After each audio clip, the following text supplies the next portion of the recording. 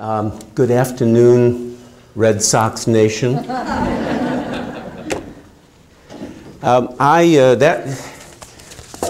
won the World Series at home for the first time in nearly a century, a historical event. And speaking of history, I'd like to take you back to 1989. The #1 song that year was "Miss You Much" by Janet Jackson. President George H.W. Bush was inaugurated as president. The Iron Curtain fell. History will note all of these things.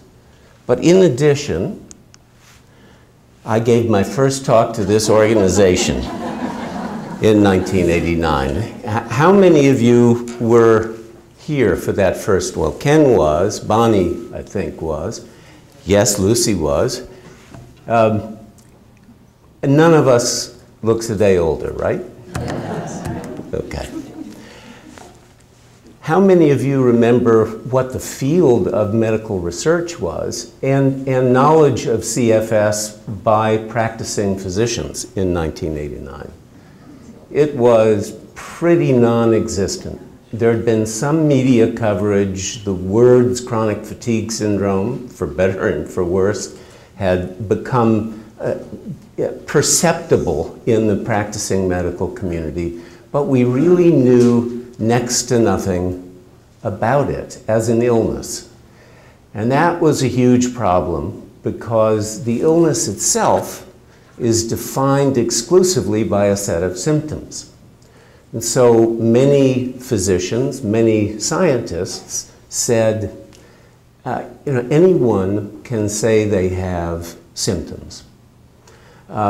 What's the evidence that there is an underlying biological process going on in people with this illness that explains those symptoms? And there was no good answer to that question in 1989 because there was not much evidence of an underlying biological process. What I want to do today is say that by now, nearly a quarter century later, I think it's pretty clear that there are, in most patients with CFS, measurable abnormalities that involve the brain and the nerves, the immune system, and energy metabolism. In many patients, there's an initial infectious-like illness that occurs at the beginning, but not all. But that initial beginning for many people suggests the possibility that the illness has been triggered, at least, by some sort of an infection. Multiple different infectious agents, not a single novel agent, have been linked to CFS in many, but not all patients. And though none of them is a proven cause of the illness, there's pretty strong evidence that several of them are associated with the illness. One and possibly two new treatments have been studied scientifically with encouraging results. I'll come to that at the end. There are today, in contrast to 1989, new technologies available to laboratory scientists that can determine the structure of genes, whether specific genes are turned on or off, and these are all now being used to study CFS. And finally, there's growing interest in the illness from scientists all around the world. Over 5,000 scientific articles have been published, over 300 in the very most prestigious journals of medicine and biological science. 10 international research conferences, the last of which had over 160 scientific presentations from scientists all over the world. The next such conference in San Francisco next March. At the National Institutes of Health, at the direction of the head of the National Institutes of Health, in 2011 there was a 2-day conference focused exclusively on chronic fatigue syndrome. Very few illnesses have been singled out for that kind of attention focused attention at a conference at the NIH in the last few years. And a CDC survey of US physicians finds that today, virtually all of them have heard of chronic fatigue syndrome, and 40% say they've seen patients with the illness in their practice. A huge change from 1989. I want to start by talking about the severity of CFS. And I will be mixing today some old news that many of you may have seen before, and what I regard as some of the most interesting new research. This was a study that we did 15 years ago using an instrument called the SF36, a survey instrument that now probably is the most widely used technique for assessing at what level people are functioning, regardless of what disease they have or how they're functioning, even if they have no disease. And that tool has a group of different scores, 8 different scores. They're down here at the bottom. And to simplify a complicated slide, with each of these scores, the higher the score, the better the person's level of function, the lower, the worse. Here, in a large study that compared 2,500 people from the general population who were healthy, many hundreds of people with heart failure, 500 people with major depression, and 200 people with chronic fatigue syndrome, you can see that on most of these scales, the patients with chronic fatigue syndrome were functioning at a lower level than, certainly a much lower level than the healthy population, and at a lower level than patients with heart failure and major depression. The only exception was on the 2 scales that reflect emotional disturbance. The CFS patients were not significantly different from healthy people, whereas they were very different from the depressed people. CDC did a study about 10 years ago trying to estimate how much lost productivity there is to the economy from CFS. They conducted a survey of 56,000 people, and they documented that for people with this illness, there was a 37% decline in household productivity, 54% reduction in labor force productivity, and the total cost to the US economy each year from lost productivity was about $9 billion. None of the costs for medical care for these people or supportive care, home supportive services, are included in those numbers. If you add those numbers, the cost goes up to closer to $20 billion. So it's a substantial problem for the economy, in addition to the suffering for those people who have it. So as I said at the beginning, the questions from the very get-go with chronic fatigue have been, are there objective biological markers that are abnormal in this illness?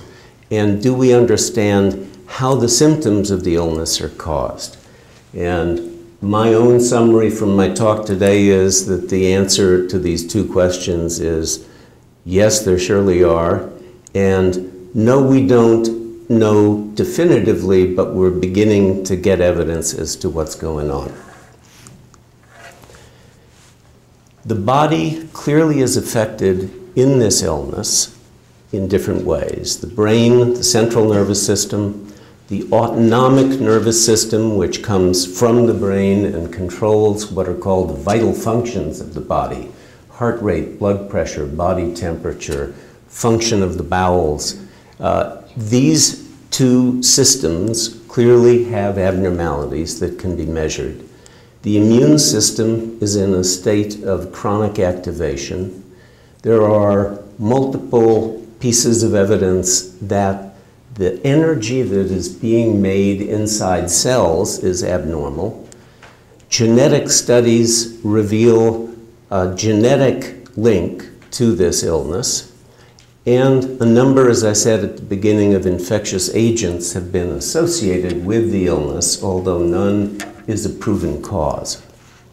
So let's start with the brain. Thousands of studies have concluded, looking at the brain in totally different ways, using totally different technologies to look at aspects of the brain, have revealed abnormalities. The brain has a set of cells that make hormones. Those hormones create signaling or communication within the brain. They also travel through the blood to affect other organs of the body. There is impairment of multiple of these neuroendocrine systems in people with chronic fatigue syndrome. Studies of cognition, different kinds of studies of different kinds of thinking, have revealed impairments in information processing speed and in memory and attention that are not explained by any concomitant psychiatric disorders people may have. Autonomic dysfunction, the autonomic nervous system, has impairment in both of its two arms, the sympathetic and parasympathetic arms, in the majority of patients in most studies. By MRI, or magnetic resonance imaging of the brain, there are areas of high signal in the white matter of the brain, areas of abnormality in the white matter of the brain in most of the studies of CFS using that technology. Using another imaging technology, SPECT scanning, there are areas of reduced signal that most likely reflect reduced blood flow or metabolism or both in different parts of the brain. And then finally, using electrical studies to measure the electrical brain waves in patients with CFS. A number of abnormalities have been identified, and I'll summarize a few of them in just the next few minutes. One of the difficulties with studying the brain in any illness, any human illness, is that you don't want to invade the brain. The brain is inside a bony box. It's awfully hard to study the brain without invading it. Now, some of these imaging technologies that I just mentioned have, in the last 20, 30 years, allowed us to see inside the brain in ways that we couldn't before. But we're still looking largely at anatomy and gross physiology. It's much harder, for instance, to look for particular infectious agents inside the human brain without invading the brain. One way of indirectly looking at what's going on in the brain is to study the spinal fluid. And when a spinal tap is done, you take out of the area around the spinal cord a sample of fluid. That fluid is bathing not only the spinal cord, but also the brain. And what you see in the fluid reflects, to some extent, what's happening in the brain. A group 5 years ago did a study, I guess 8 years ago, did a study of CFS patients versus healthy controls using spinal fluid. And they were looking for differences in proteins inside the spinal fluid in the patients using a technique, mass spectroscopy, that is the scientific gold standard for measuring, for identifying proteins. What they found were a group of proteins that were quite frequently seen in CFS patients and never seen in healthy patients. And these proteins are proteins involved in responding to infection, inflammation, and in dealing with the oxidative stress that happens in infections. Another way of looking or studying the spinal fluid involves measuring the amount of lactic acid in the spinal fluid. And in patients with chronic fatigue syndrome, those levels are much higher than they are in people with chronic anxiety disorders or healthy individuals. Another biological piece of evidence that there's something not right in the brain. Study that we published 2 years ago used EEG brainwave studies, a special kind of analysis of the brainwaves called spectral coherence. This was done with my colleague, Dr. Frank Duffy at Children's Hospital. And basically what we found was that using this analytic technique, we could accurately classify nearly 90% of CFS patients and identify them as having a different pattern from people who were healthy or people who had major depression. In fact, there was a perfect separation between chronic fatigue syndrome and major depression in this study. So another piece of biological evidence that there is something physical, organic going on, biological going on in people with chronic fatigue syndrome that distinguishes them from healthy individuals and individuals with other diseases that can cause fatigue, like depression. Dr. Alan Light at the University of Utah did a very interesting study 4 years ago. He studies the molecules that mediate the sensation of pain and fatigue in animals and man.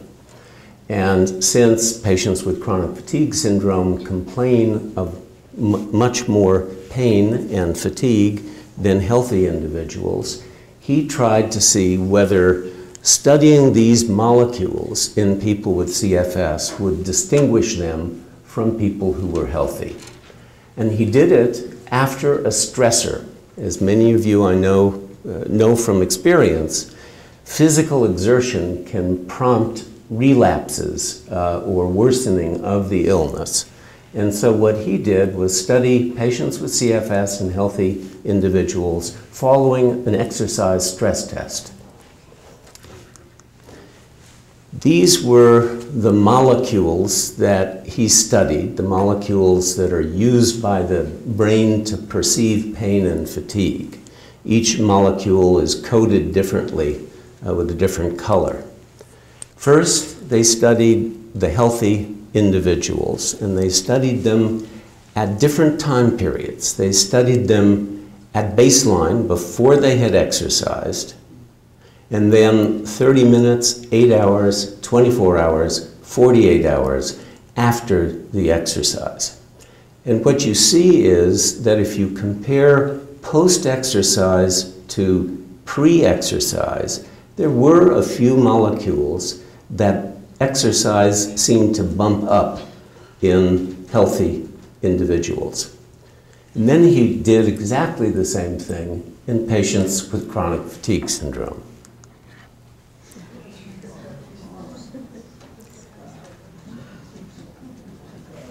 You don't need to do statistical tests to tell that that's a difference. Many of these molecules were what biologists would call upregulated in response to exercise among the CFS patients, in contrast to the healthy individuals. So in summary, in talking about the brain in CFS, many different techniques for looking at the brain all say there's something wrong. They don't say that the problem is a permanent or a progressive condition, but there's something measurable that's wrong. That in those studies that have repeated the study in people with CFS over time, find those abnormalities sort of wax and wane. They're not permanent, but they're definitely distinctive when you compare the same studies in healthy people. The cause of the problems in the brain remains obscure. Infection of the brain and the nerves, or the tissues around the nerves of the brain, is a plausible possibility, but not proven. an immune system attack on parts of the brain, triggered by who knows what. Possibly an infection, possibly other things, is another plausible possibility. But 1989, there wasn't a shred of evidence that there was anything wrong in the brain. The immune system. There have been nearly 1,000 studies of the immune system. My attempt to capture what they say is as follows. There are white blood cells called T lymphocytes, or cytotoxic T lymphocytes, that are activated in chronic fatigue syndrome. When the immune system is responding to an attack on something, it changes, the cells of the immune system change the markers that display on their surface. It's like they're wearing little flags saying we're going into battle. And you can measure those markers, and you can look at how many activated cells of this type there are in chronic fatigue syndrome versus healthy individuals. And there are more in chronic fatigue syndrome. The one kind of white blood cell, immune system cell, called natural killer cells, are functioning very poorly in chronic fatigue syndrome. Why is not clear. Are they infected themselves, or are they simply engaged in such a long, tough struggle that they're getting tired? We just don't know.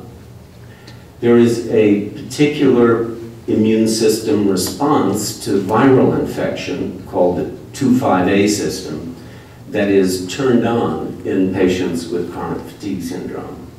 And then finally, the chemicals, the molecules that are used by the immune system to orchestrate the immune attack in any kind of infection are increased in chronic fatigue syndrome. That were several of the key molecules. That doesn't mean that there is an infection that they're responding to, but it could. So, in summary, the immune system in CFS has been activated in several different parts of the immune system in patients with CFS. What has activated the immune system is unclear, with infectious agents being a plausible possibility. This immune system activation in or near the brain and the nerves that come from the brain could explain many of the symptoms of CFS. Particularly this hypothesis that infection of cells around the nerves of the brain, particularly the largest nerve called the vagus nerve, has recently been put forward as a possible explanation for the symptoms in chronic fatigue syndrome. It's a tough thing to study in living human beings, but we're engaged with colleagues at Harvard Medical School and Tufts to see whether we can study that. Energy metabolism in CFS. When I first heard this scientific hypothesis that maybe the problem in people who are tired is, or people who don't have enough energy, is that their cells are not able to make enough energy. I thought that was pretty simplistic, but I think I was wrong, because there are now many hundreds of papers that show that indeed our cells, at least the cells that we're easily able to study, do have problems manufacturing the molecules that give our cells energy and hence give us energy. There is a defective production of these molecules demonstrated in several studies. The key battery packs inside each cell, called the mitochondria, appear to be abnormal in a number of studies of CFS patients. And finally, something called, that I alluded to earlier, oxidative stress, which is common part of the response to infection, can damage mitochondria, can cause energy problems, and there's very strong evidence of oxidative stress in patients with chronic fatigue syndrome.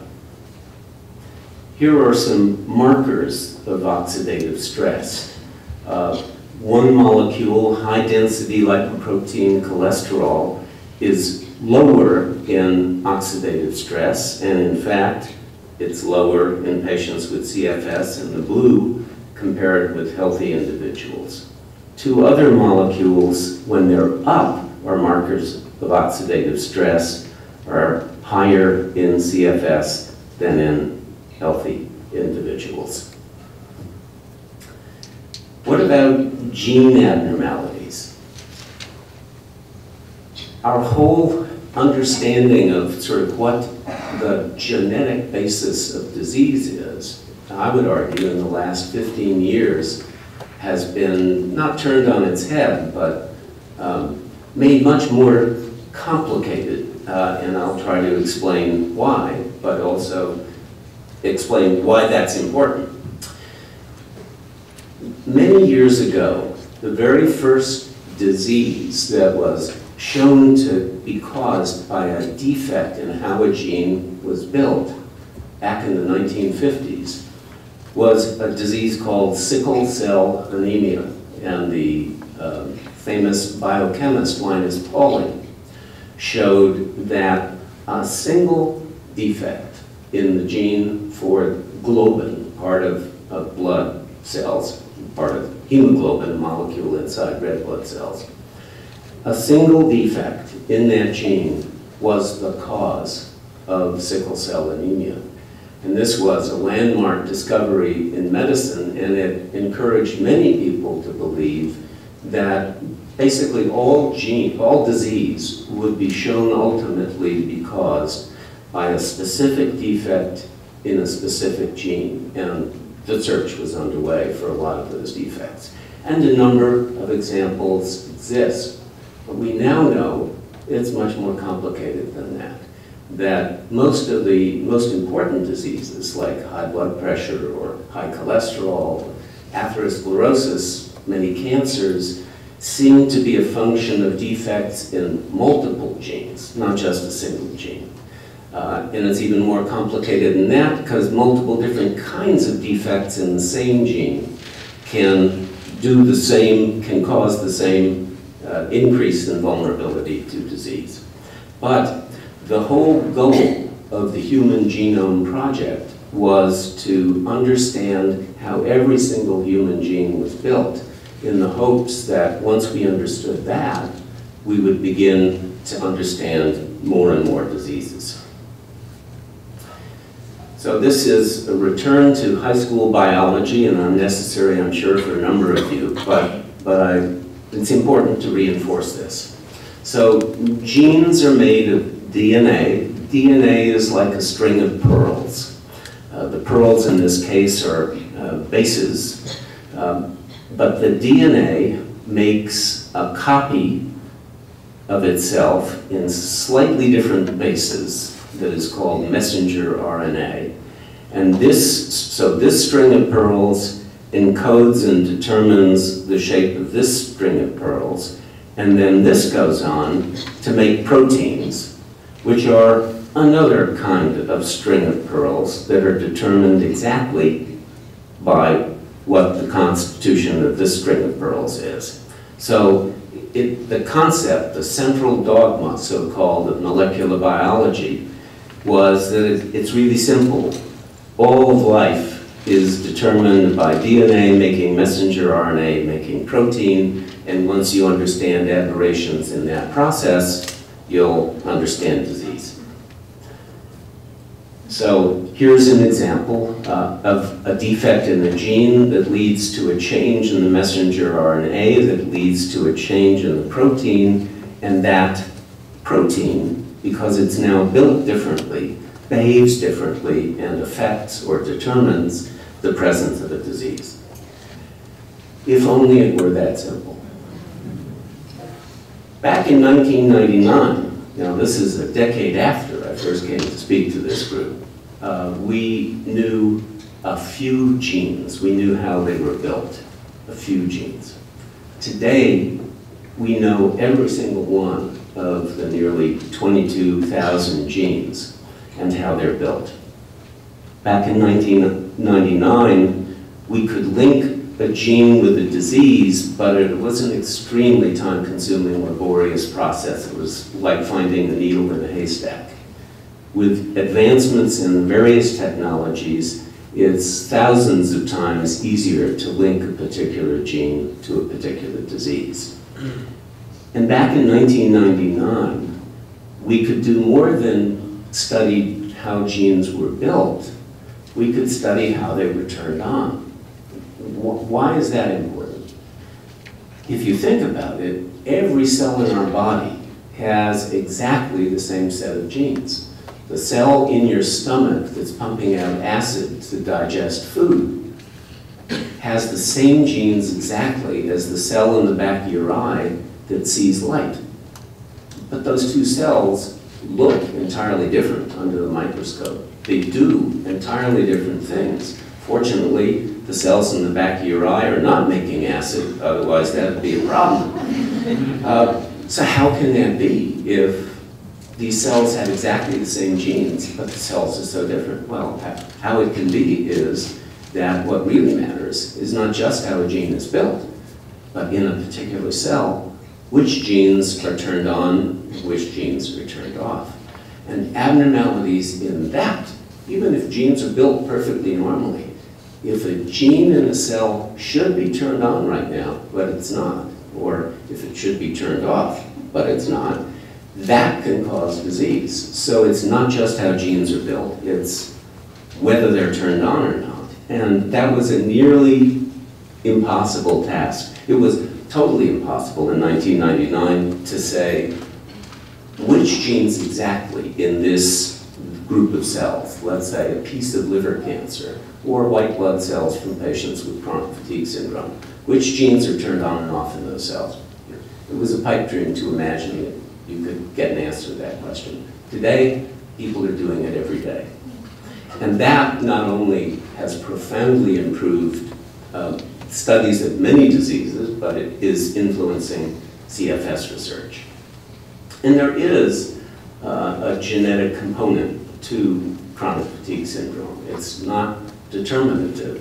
That is, most genetically influenced diseases, you're not guaranteed getting a disease if a parent had it, or if you're not guaranteed getting a disease if you inherit a disease gene from your parents. But it increases your vulnerability to getting a disease. And the evidence for that, it comes from different kinds of studies. There is a significantly increased prevalence of certain genes that are commonly studied to look for genetic basis for disease in CFS.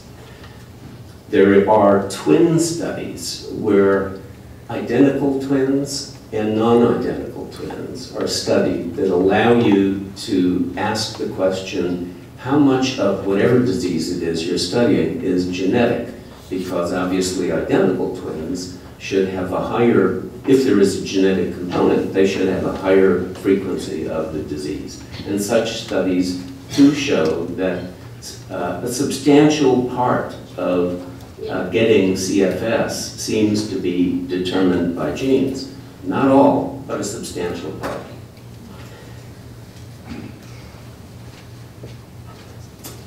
Turning to whether genes are turned on and off, that technologies that now allow us to do that are certainly being used in patients with chronic fatigue syndrome. And what they have shown is that there are abnormalities, not in how the genes are built, but in whether they're turned on or off, in genes that involve immune activation, energy metabolism, neurohormones involved in the stress response, that they're all activated more often in CFS. So in other words, the genetic studies reinforce what previous studies had shown about immune activation, energy metabolism, and neurohormones. So, in summary, a few genes may be built differently in people with CFS and have probably been inherited, although some genetic changes occur after inheritance. And in patients with CFS, there are differences in what genes are turned on and off, even when those genes are built normally. What about infections? I want to discuss a couple of concepts because, like everything, infection and whether you're infected or not is not such a simple thing to think about. Most of the infections that we get as human beings come and go. An infectious agent enters our body, our immune system responds, ultimately that infectious agent is wiped out and eliminated from our body. That same agent may infect us again in the future, although the immune response generally diminishes that chance. But most infections come and go. However, quite a number of infections come and stay. Particularly with viruses, there are many viruses that once a human being becomes infected with them, remain inside that human being ineradicable for the rest of that person's life. Now, in fact, most of us right now in this room, 90% of us are infected by 2 or 3 viruses and have been since we were children. And those viruses are permanently inside us.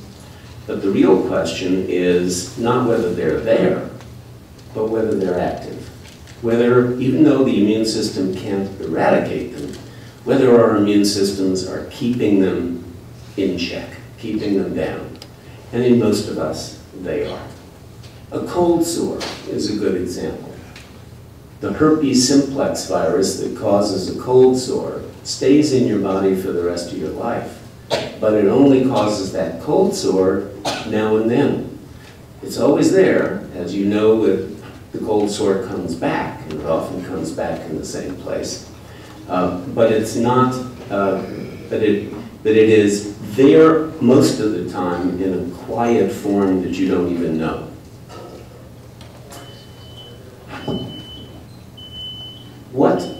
I want to make the distinction between infections that trigger an illness and perpetuate an illness. What I mean by that is an infectious agent could enter the body, could cause the immune system to react, and could somehow disrupt the normal function of the immune system.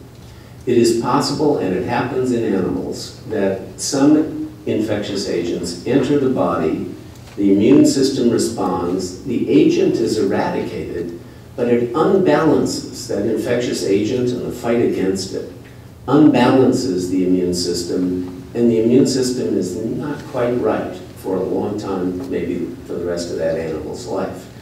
That almost surely can happen in humans, and there are some people who believe that in CFS, that's probably what has happened. That a group of different infectious agents come in and they somehow destabilize or unbalance the immune system in the immune system's attempt to eradicate them.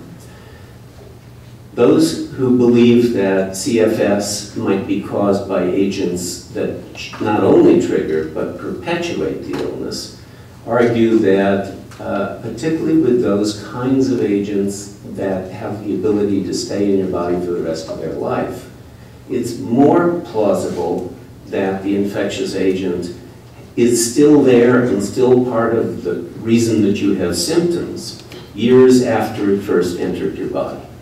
Either of these things could be right. As a general theory, either of them could be right in a given individual. In some people, the CFS may have been caused by a triggering agent that unbalanced the immune system. In another person, it may be caused by an agent that continues to cause trouble and cause symptoms from the immune response. The other sort of oversimplification about infectious diseases is that many infectious diseases are not caused just by a single novel agent. There are exceptions. Certainly AIDS is a clear exception where one virus is absolutely essential to have AIDS. Now, it may be that other infectious agents tend to make AIDS more severe or less severe, but HIV, the virus that causes AIDS, is a novel agent and essential for AIDS. But most illnesses that are caused by infectious agents can be caused by multiple infectious agents. If you didn't have the lab tests to know that, you wouldn't know.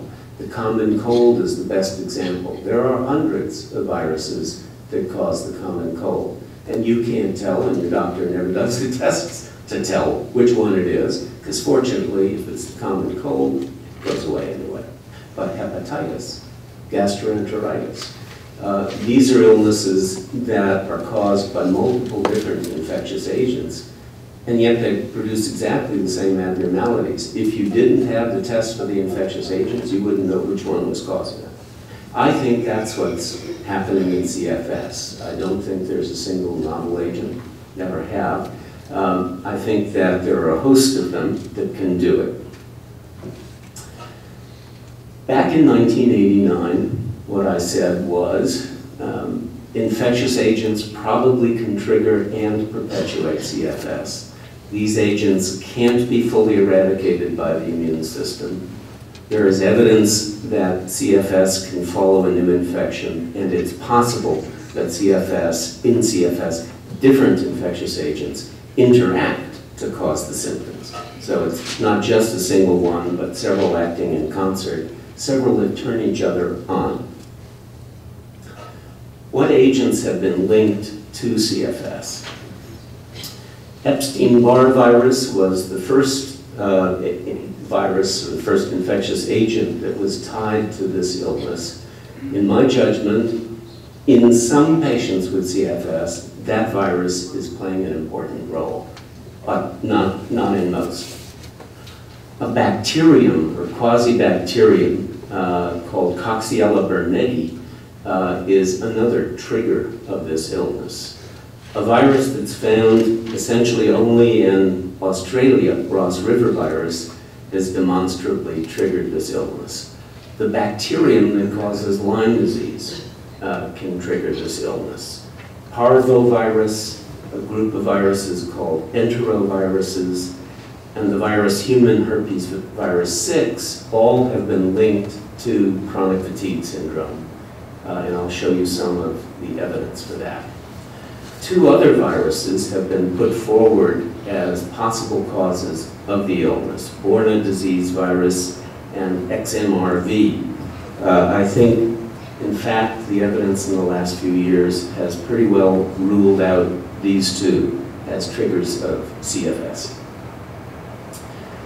A very important study was done in Australia a few years ago, more like 10, 15 years ago, supported by the CDC, but conducted in Australia. A group of scientists identified a rural farming community that was surrounded by desert, where everyone who lived in that community got their medical care from the same doctors, same hospital, same laboratories. You literally could know every single person who got sick and what they got sick with in the course of a year, 2 years, 3 years. And so they followed every single patient in that community that got infection with Epstein-Barr virus, most of the time causing mononucleosis, Q fever, and Ross River virus. And then they followed those people systematically for 16 months. What they found was that 11% of each of the groups, with each of these three different infectious agents, went on to develop CFS. And that CFS was more likely to occur in those patients who had initially the most severe symptoms and whose immune system was the most activated in producing what are called inflammatory cytokines, the molecules that, as I described earlier, the immune system uses to orchestrate the immune attack. What they also found, importantly, was that CFS was not more likely to develop in patients who had particular psychiatric or demographic factors in the years prior to the illness. Enteroviral infection has been, I think, fairly dramatically linked to CFS, but only by one investigator in one laboratory, Dr. John Cha. It's impressive work, but until other people are able to reproduce this work, I think we don't know how solid it is. But in his studies, he did biopsies of the stomach, and what he found was that when he used markers that cause a brown color to enteroviruses in the patients with CFS, he found this evidence of the enteroviral infection much more often than when he used other viral markers, in this case a virus called cytomegalovirus. So as I say, I find it impressive work, but no one has yet reproduced it, and until that happens, we don't know how solid it is. Viruses and CFS. So my current view is very similar, essentially the same as it was when I first spoke here in 1989. I think that infectious agents probably can trigger and perpetuate the illness. I think these are likely to be agents that cannot be fully eradicated by the immune system. There's now solid evidence, whereas in 1989 there was only very weak evidence that chronic fatigue syndrome not only can follow new infections, but commonly does follow a group of infections. And that it's possible that different infectious agents interact to cause symptoms in chronic fatigue syndrome. So, in closing, I just want to summarize again that there is, I think, in my mind now, solid evidence of underlying biological abnormalities in people with chronic fatigue syndrome. Those abnormalities are measurable by scientific techniques. They involve the central nervous system, the brain, and the autonomic nervous system. There is a state of chronic immune activation, as if the immune system is trying to attack something. The $64,000 question is what that something is, or what they are. There is oxidative stress and a related phenomenon called nitrositive stress in patients with chronic fatigue syndrome. This contributes to an impairment in energy metabolism of the cells, and that infection can trigger the illness in many, if not all, patients. Still uncertain if it can perpetuate the illness. As for treatments, the treatments that have been used for 20 years and with anecdotal evidence seem to help are tricyclic drugs. Amitriptyline and doxepin are the two most often used. Another related drug called trazodone. Non-steroidal anti-inflammatory medicines can be very useful to deal with the pain of the syndrome, headaches, the aching muscles, the aching joints. Cognitive behavioral therapy, which is a technique used to help patients cope with chronic illnesses of many different kinds, can be helpful in CFS, but not curative. And several studies indicate that very gradual, graded exercise can help, but this has to be done very carefully by experienced therapists, because, as many of you know, if you push exercise too hard, it can provoke relapses. I think there are a number of treatments that do not appear to be effective in chronic fatigue syndrome. There are two new treatments in the last few years, since I last spoke here in 2010, that have attracted a lot of interest. One is a drug called rituximab. This is a biological therapy. It is a monoclonal antibody that was developed to be used in certain lymphatic cancers. it attacks one kind of white blood cell or immune system cell called B cells. And some lymphatic cancers are cancers of B cells, and that's why this medicine was developed. There is no such cancer in chronic fatigue syndrome patients, but there is plenty of evidence that the B cells in patients with chronic fatigue syndrome are more numerous in number and are more active than in healthy people. And in any event, whatever the rationale for the study, this evidence of B-cell activation in chronic fatigue syndrome patients led a group of investigators in Scandinavia to conduct a double-blind, placebo-controlled randomized trial of this treatment, and then to assess clinical improvement. And what they found was substantial clinical improvement in nearly 70% of a small group of patients studied, compared with only 13% of those that received the placebo. It's a highly significant difference.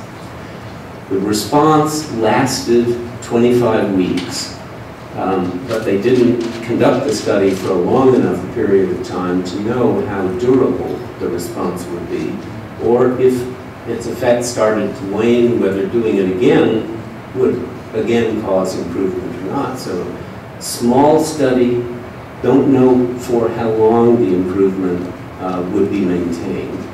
But the very encouraging thing was, in this small study, there were no adverse effects of treatment.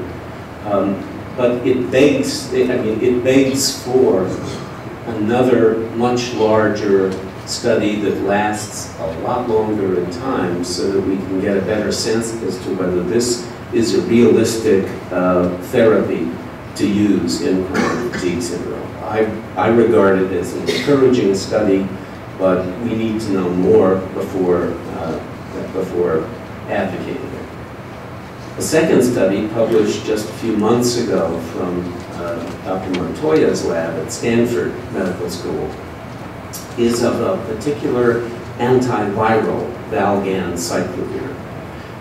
This antiviral drug is very effective in the laboratory at killing two viruses that seem, in many but not all patients, to be reactivated in chronic fatigue syndrome: Epstein-Barr virus and human herpes virus 6. Because those two viruses appear to be, are reactivated in many patients, Dr. Montoya took just those CFS patients who had reactivation of these two viruses, and then conducted a randomized controlled double-blind trial of this antiviral drug. Again, it was a small study, like the rituximab study, 30 patients, and as I say, it was a subset of people with CFS who had evidence of reactivation of these two viruses. So he did not study this treatment in all patients with CFS, only in a subset. But people taking the antiviral were more likely to show improvement in most of the measurements that he had specified as part of the study. And again, there were no serious adverse effects of treatment.